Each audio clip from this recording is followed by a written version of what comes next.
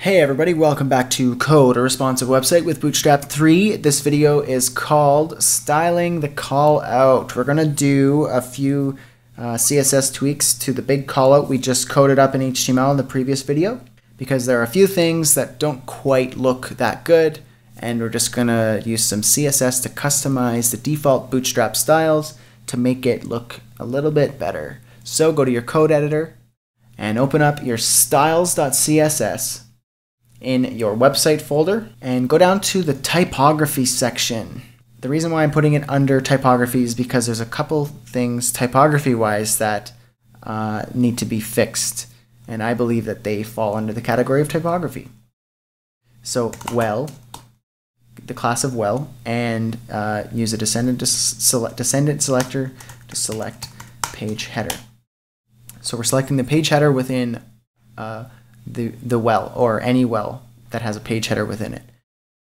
Margin top 0, save that. So I'm going to show you there's a lot of margin right here, and that's because of this header, this page header, and I don't like that. So if you refresh, that goes away.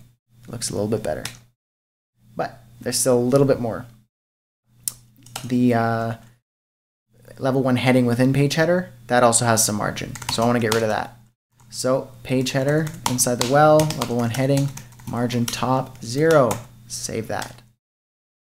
Refresh, even better. That's nice, look at that. Same padding on top, right, bottom, and left, it all looks good.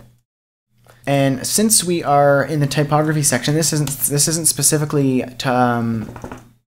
callout related, but we're in the typography section. I want to do something real quick here.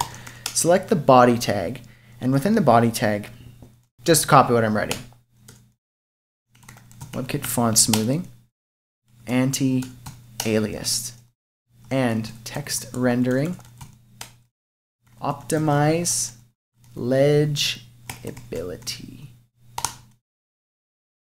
Save that. So what WebKit font smoothing and text rendering do, I'll show you. You can see on our website the text here on the headers and the carousel caption, all this stuff, it's a little chunky.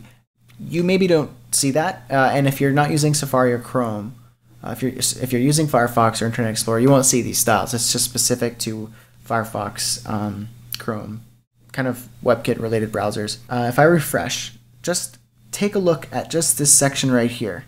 I'll refresh. Do you see how that kind of tightened up a little bit? It kind of shaved around the edges of the text a little bit. It kind of made it a little more smooth.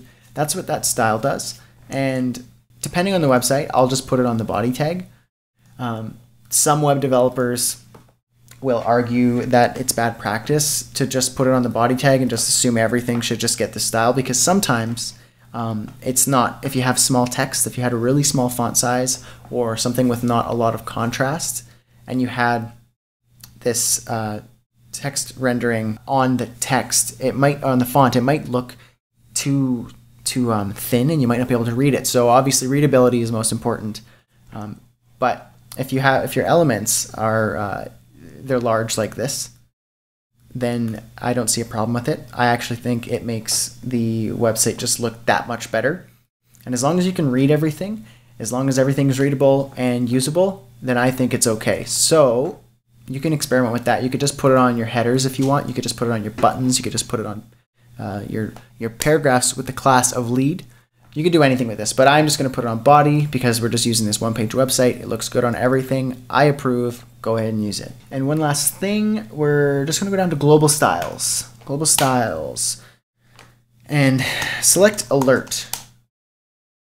And give it margin top 20 pixels. Save that. And now if you watch here, that has a bit more breathing room. So that looks much better now. Okay, and another thing we're going to do to the styles for this this big callout, is we need to give it some margin on the top, because this doesn't quite look right. It's kind of sitting at the top of the, it's just connected to the carousel, and it doesn't look good. We need to give it some breathing room.